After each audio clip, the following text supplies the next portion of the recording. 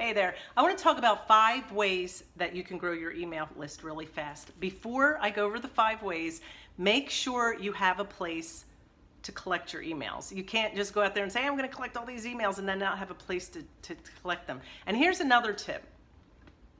Don't collect thousands and thousands of emails and never do anything with them. I remember I was in a Facebook group once and we were talking about email marketing, and somebody in there said, well, I have like 6,000 emails and I've never used them.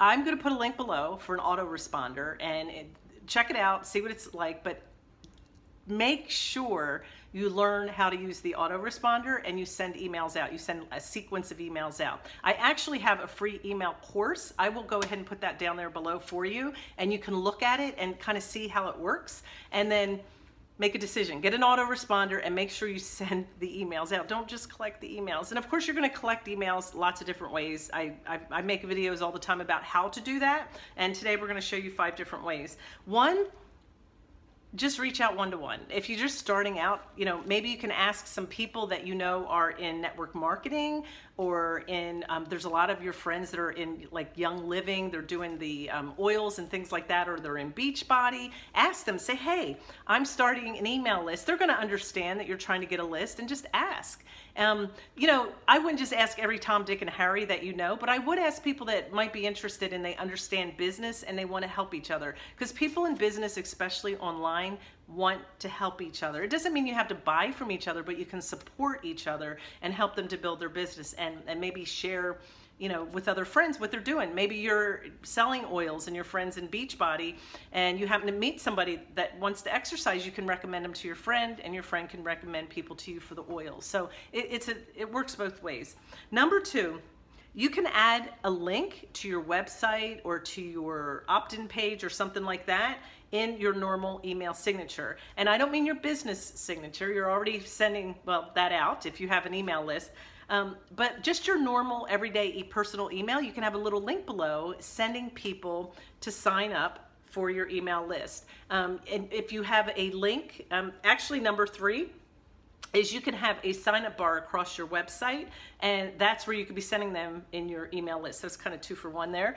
So personal list, on your personal signature, put that link and say, here, go to my website. They'll go to your website, and then they'll see the sign up right there across the bar, across the top of your web page, and it's right there as soon as they get there. You can also own content. Now this, in my opinion, is one of the most important things you can do. YouTube or Pinterest, when you put content out on YouTube or Pinterest, it stays there.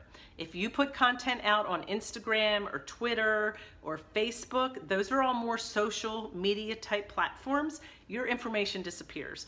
Now, people are very, very successful doing that. I'm not saying not to do that, but if you're trying to collect emails and you're making a lot of content and you really want it to get out, then use Pinterest and YouTube, because it stays and people can search for it. I have emails that I've made maybe 10 months ago. I've almost been doing this for a year, not quite yet, but I have emails or videos that I made a long time ago, and they're still being searched. They're still popping up in the search results in the analytics. So it's so cool to watch, because in the beginning you'll see 20 or 40 views, and then all of a sudden 6-7 months later you'll see 500 or 1,000.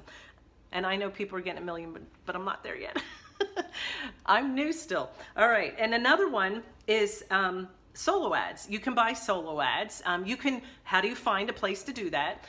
You're thinking, oh, people are saying not to buy ads. I think that in the beginning, it's a good idea, because if you're only sending out emails to about 50 people that you got organically, which is great, sometimes it can be discouraging. But if you spend maybe $50, you can get 100 new email addresses. You can buy them, and maybe out of that 150 of them will opt in, which is a good opt-in rate, and then maybe you'll get a couple of sales. But it helps to build up your email list, and it helps you feel like you're at least reaching more people.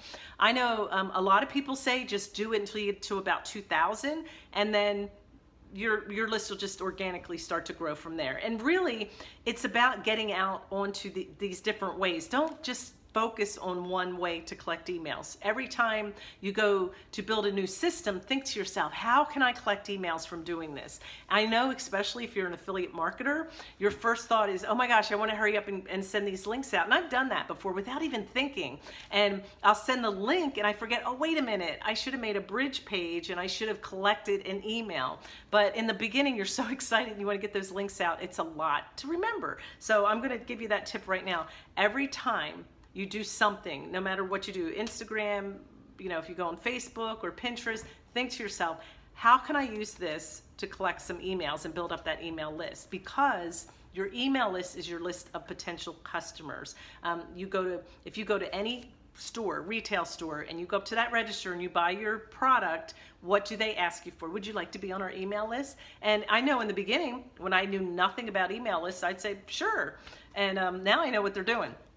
And of course they bombarded my email and I didn't know, but now, you know, you can, you know, collect those emails like they are, and they're sending out coupons and offers and things like that. You're using your email list to get to know people so that they can like you and trust you and then buy from you. And that's who we buy from. Think about yourself when you go to buy a car. You're gonna buy from that person that practically ignores you, or from the person that came out to greet you and spent some time trying to get to know you, even though they may even have known within 5 minutes that you're not gonna buy a car. My husband and I went out actually about 2 months ago he needed to buy a new truck. And I remember we stopped at this one place, well, first two places we stopped at, they, pretty much ignored us. We were out in the parking lot, nobody even came out. And I said, I'm not going in and knocking on the door. There was nobody around. And I thought, if they want to sell, they can come out. Well, we went to the third place and this young man came out and talked to us and we told him what we wanted and they didn't even have it on the lot. He spent time getting our name, getting our phone number, making sure he knew what we wanted. I mean, I told my husband, if that kid finds a car, we're going to buy it from him, because he spent time, even though he could have just said, oh, we don't have anything. Sorry about your luck. So people like that. They like it when you pay attention to them. They like it when you care, because really the truth is most of the time people don't care, and it's the little things in life like that will get you your sale. Just care about people, care about what they want. All right, check out the videos that I have above here at the end, and they will help you with your journey on collecting emails. And please subscribe. I really appreciate you watching my videos. I put them out 6 days a week, not on Sunday. And I hope you subscribe, and I'll see you on the next video. Bye.